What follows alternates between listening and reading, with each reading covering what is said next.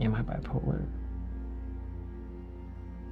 If anything, this video could serve as proof of the roller coaster of emotions I go through in a day. If anything, I don't know what I'm doing anymore in any area of my life. And I don't even know what to say in this video. I don't even know if I should be recording this video. All right. So it is Cyber Monday, which means, it is Cyber Monday.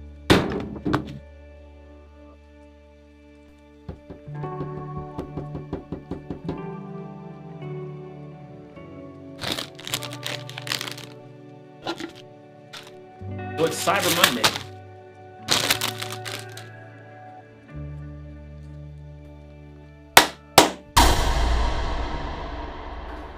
You know, I haven't known if I should address how I'm feeling and why I'm not uploading so much, or if I should just not upload anything at all.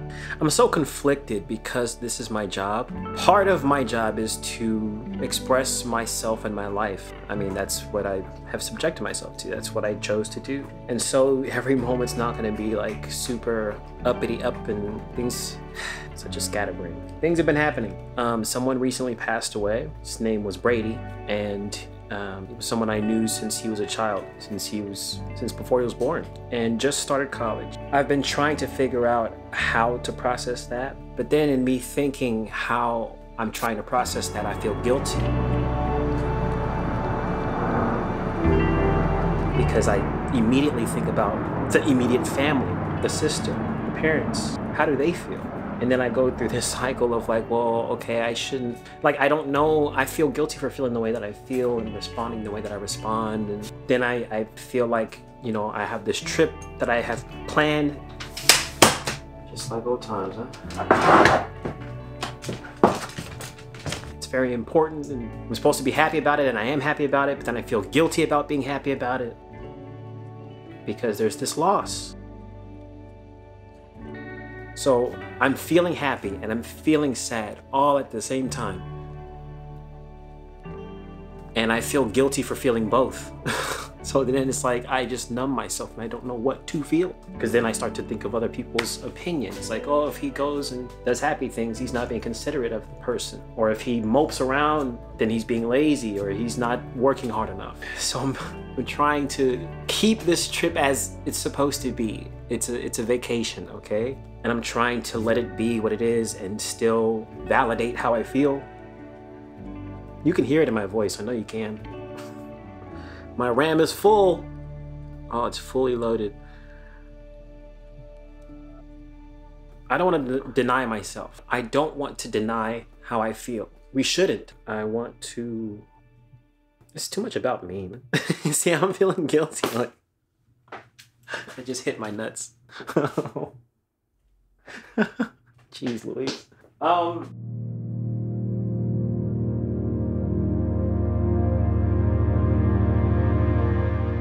We all have our own experience as we're living, you know. Each person's experience is validated, and I've said this before so many times that I tend to invalidate myself / ourselves. We feel the ways that we feel. What's important is how we respond to that feeling, how we react to it. And I care so much about others, and I'm not trying to like sound self-righteous, but I forget to care about myself. The weird balance here is I don't want people to perceive any of what I do as like attention seeking. I will happily admit when it is. The whole reason I express myself and make these videos where I'm vulnerable is not to garner attention. It's just to show up. Just to show up. Because I'm tired of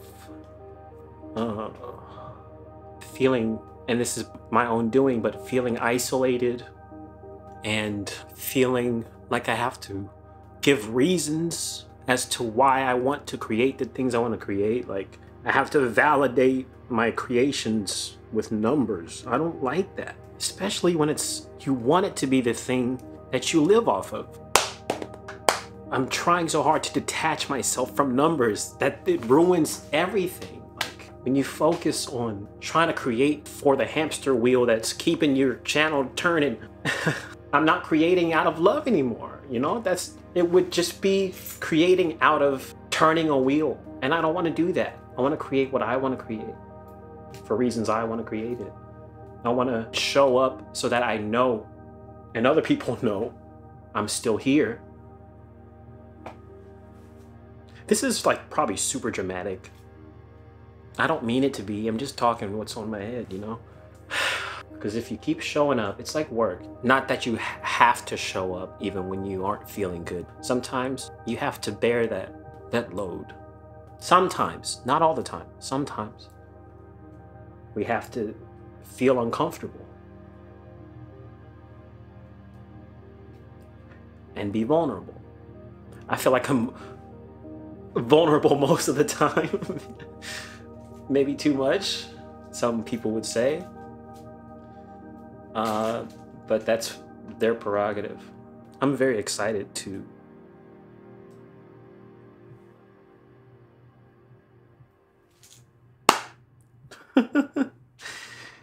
I'm very excited to see my girlfriend.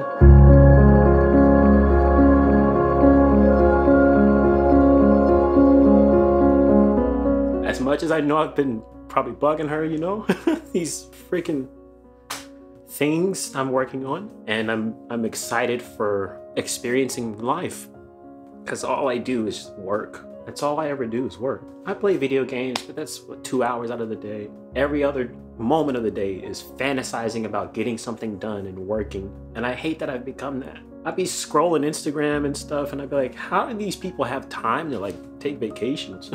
Because they make time, you moron. It's just, I have to detach from numbers, and that's not my value. Let me say that. It's not my value. It's not a number. It's my creativity. Why did I say it like that? Like an old man. It's my creativity. If you're still watching this, thank you. I mean, I don't know why I'm uploading this, but I guess people just need to see. And I need to share. I need to show up. I need to show up. And expression helps. And yeah, I gotta start kicking things up, making sure I go over my checklist for my packing, because good God, I had a really stressful time this morning because Best Buy sucks. I'm sorry, Best Buy. Please sponsor me when you get your shit together. Best Buy, I hope you see this. I hope you do see this. I'm gonna post this maybe on TikTok or something, because I'm tired of people just taking advantage of other people. Man, it's my hard-earned money I'm spending on you. I'm definitely manic. What a time to be alive. In short though, never buy anything from bestbuy.com online, ever. But I'm traveling tomorrow. And the reason I'm traveling, as you may or may not know, is I have a girlfriend who resides in the UK. So I will be going out to the UK to see her for Christmas and New Year's. It's a very exciting time. This will be the first time I've ever spent Christmas and New Year's, or either or, with a significant other. So it's a pretty big deal for me, like actually physically with. It'll also be the first Christmas and New Year's that I've spent not in church, because I think there was only one time in my life that I can remember where I wasn't in church for New Year's Eve. As much as some people might not want to hear that, because I know I have some very Christian people here who follow me, I'm just happy to not be in church for these holidays, because I want to experience other things. So that's where my head is currently at. It's many other places. I should probably pack up my food, right? I should probably pack, right?